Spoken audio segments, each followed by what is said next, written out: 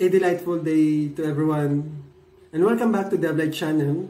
So today, I'll be continuing the series Finding Jesus. But before I go to our topic, what would you do if you are given a task bigger than your understanding? Would you receive that responsibility or not? Stay tuned.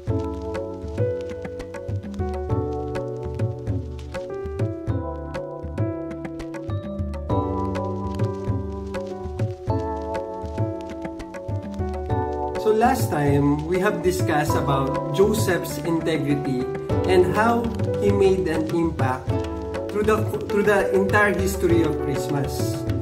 So if we backtrack the story of Joseph, we will find out there that Joseph, despite of the challenges that he had experienced when he heard the news about Mary's pregnancy na hindi naman niya responsibility, he still insisted to be gentle and kind towards her by divorcing her quietly. And despite of that hurt, God revealed to him his purpose, that he should be the foster father of our Savior, the Lord Jesus Christ. So he responded accordingly to the call of God to be the father of our Lord. And we can learn from Joseph that as men, if you are single, we should be gentle and kind to the women around us. We should always try to honor and respect them, especially if you gear towards relationship in the future. One of the important thing that we should be thinking is not just our welfare, but that you should also think of the welfare of that woman you are in relationship with, because that's what Joseph did for Mary. He didn't allow Mary to be shamed in public, but he spoke to her privately about the matter. And as God planned things ahead for them, Joseph responded to the call to be the foster father of our Lord Jesus Christ. So today, we're gonna look at the story of Mary. So if we're gonna read Luke chapter 1, it begins with a message from Gabriel to a seasoned priest named Zechariah. The connection of Zechariah to Mary, Zechariah is the husband of Mary's cousin, which is Elizabeth. So here's what happened.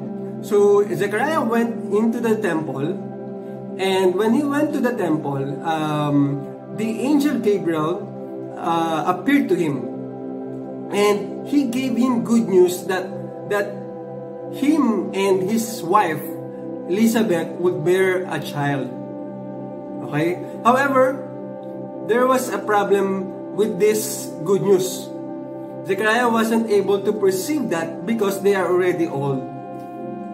But as Zechariah questioned the angel responded to him that things will happen, but there is a consequence with that question, because he questioned the message that Gabriel was telling to him.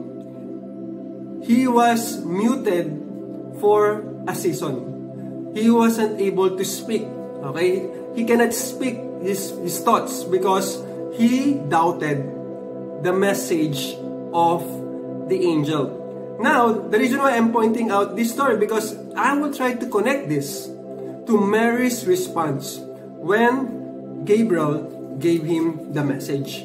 So what I'm gonna read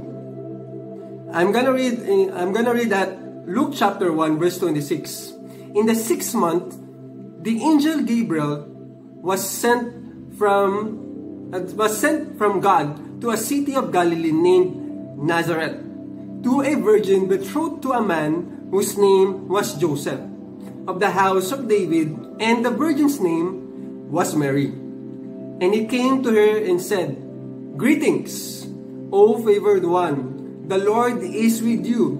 But she was greatly troubled at that saying and tried to discern what sort of greeting this might be. And the angel said to her, "Do not be afraid, Mary, for you have found favor with God, and behold, you will conceive in your womb and bear a son, and you shall call his name Jesus. He will be great, and will be called the Son of the Most High, and the Lord God will give to him the throne of his father David, and he will reign over the house of Jacob forever, and his kingdom there will be no end." So before I jump to the next verses, let's check what's happening here. So Gabriel appeared to Mary to give her an extravagant news. Okay, that God is favored about Mary. God has favored towards Mary. And the news is that she will conceive a child. Alright? She will conceive a child, and she will name her Jesus, because he will be the Savior, not just of the Israelites, but the whole humanity. And after that, sabi rito ni Mary, and Mary said to the angel, "How will this be, since I am a virgin?" Alright. So, Mary questioned the angel the same question that Zechariah had with Gabriel. How can this be? And the surprising thing is, the response of Gabriel to Mary is different than Zechariah. In verse 35, and the angel answered her, "The Holy Spirit will come upon you, and the power of the Most High will overshadow you. Therefore, the child to be born will be called Holy, the Son of God. And behold, your relative Elizabeth, in her old age, has also conceived a son, and this is the 6th month with her who was called barren, for nothing will be impossible with God." And Mary said, "Behold, I am the servant of the Lord. Let it to be to me according to your word." And the angel departed from her. As I meditated with the story, I was thinking, why did the angel give a different response towards Zechariah and Mary, who have given the same questions? Their questions are totally the same. How can this be? Zechariah asked the question, how can this be? Because since they are old, how can this happen? While Mary asked the same question to the angel, how can this be, since I am a virgin? However, the difference were distinct, kasi the angel gave a consequence to Zechariah that he will be mute until John the Baptist is born, while Mary, he explained to her that this is going to happen through the Holy Spirit, and she also informed her that her cousin, who is known to be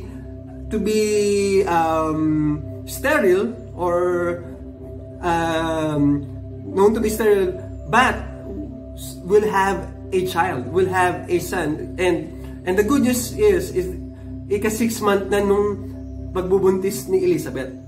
And to give a realization about this story, one lesson that we could learn from this is that finding Jesus brings us a good news.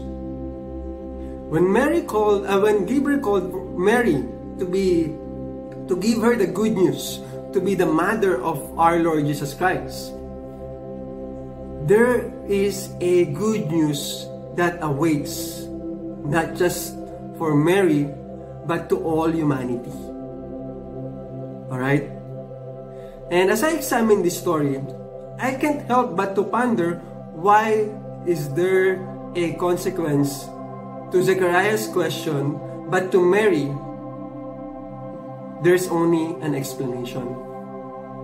As I examine this, the difference between Mary and Joseph, of course, the first thing that they differ is their questions, the purpose of the question.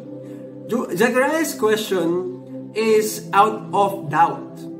However, Mary's question is out of validating her faith, out of validation of how can this thing happen regardless of her situation. And another thing that we should also understand, when Zechariah asked this question, he was asking this question in the temple of God.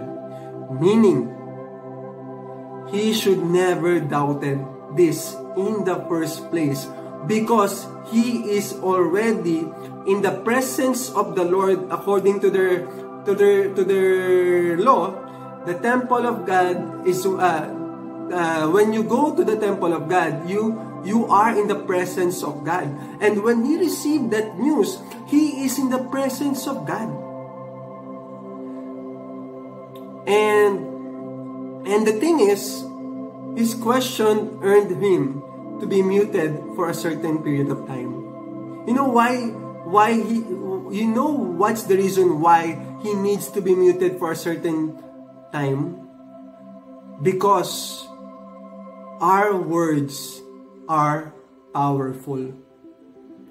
If, as I mentioned previously, words determine the course of our action. Zechariah's response to the angel is not just out of doubt, but that words that he was communicating to Gabriel may end him not able to fulfill the purpose of God for John to be conceived through Elizabeth. Contrast to Mary. Mary asked a question out of faith, and she also concluded this according to verse 38. And Mary said, "Behold, I am the servant of the Lord. Let it be to me according to your word." And the angel departed from her.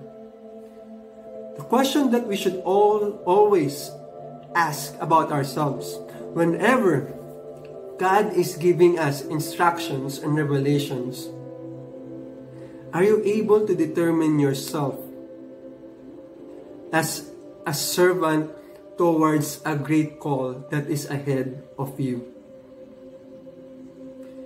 God is our Lord. And if there's a Lord, there is a servant. Mary understood this well, that her purpose is to serve the Lord. She is communicating to all of us that the right response towards God's call is to serve the purpose of the Lord. And are we able to do that in our lives today? Are we able to serve the purpose of our Lord in our lives today? Because at the end of the day, the purpose of the Lord is the best thing that we could ever pursue in this world. So afterwards, Mary visited Elizabeth, and according to these verses, in those days Mary arose and went with haste into the hill country to the town in Judah, and she entered the house of Zechariah and greeted Elizabeth.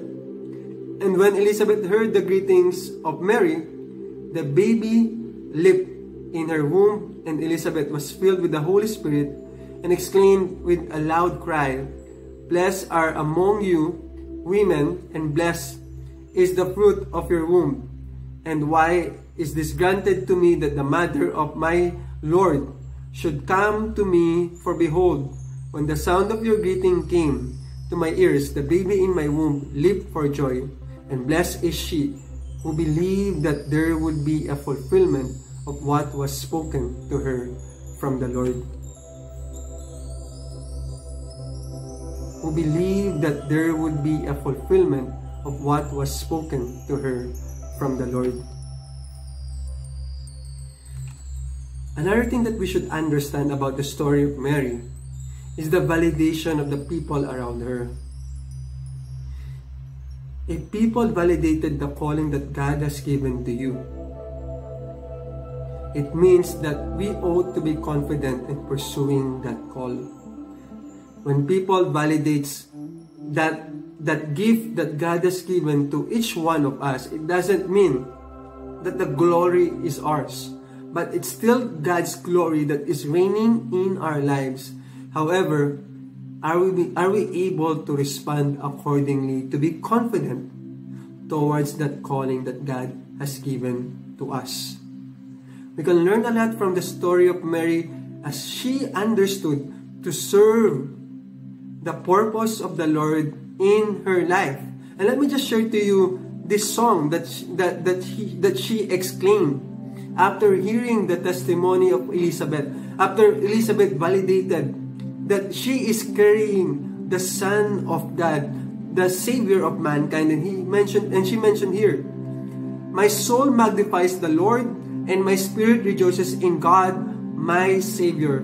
For He has looked on the humble estate of her servant. For behold, for now on, all generations will call me blessed. For He who is mighty has done great things for me, and holy is His name. And His mercy is for those who fear Him from generation to generation. He has shown strength with His arm. He has scattered the proud in the thoughts of their hearts. He has brought down the mighty from their thrones and exalted those of humble estate. He has filled the hungry with good things, and the rich He has sent away empty. He has helped His servant Israel in remembrance of His mercy, as He spoken to our fathers, to Abraham, to his offspring." And to tell you honestly, this prayer from Mary is not about exalting herself, but exalting the calling of the Holy Spirit in her life. This is not about a boastful response towards Mary, but it's about her confidence towards God. Because the calling of Mary, compared it to our situation today, halos parehas lang, kasi in their time they are having troubles in their country because the Romans are there to conquer them. In contrast to our situation today, we are troubled of a lot of things. Our situation right now is not normal compared to what we have experienced before. We're not troubled because of a conquering nation, but we are troubled with the things that happen globally that affects not just our country but every people around the world. She was telling in this prayer that despite of people forgotten, God remained to remember their situation. And I want us to understand that the same God that Mary is pointing out from this passage, from this worship song that she was exclaiming, is the same God that we are serving today. The God that remembers every situation, every problems, or every inclinations of our hearts. That is the same God that remembers Mary and remembers us as well today. And this is how important it is to understand how Mary showed to us the importance of serving the purpose of God in our lives, despite that it's beyond of our understanding. The best thing that we should pursue is the calling of the Lord in our life. Okay, to give you an honest take about this, not everyone would be in full time in church. Not everyone would be pastor, would would have a platform in a Sunday service or in a youth service. But where you are today, is it God's purpose why you were in that place? God's calling goes beyond church responsibility. God's calling goes beyond doing for the welfare of the poor, doing for the welfare of the sick. But it's about the obedience that we express to that calling that He has for us. And in all honesty, Mary is really the fit partner for Joseph, simply because they both understand that God's calling should be served accordingly. And to give an additional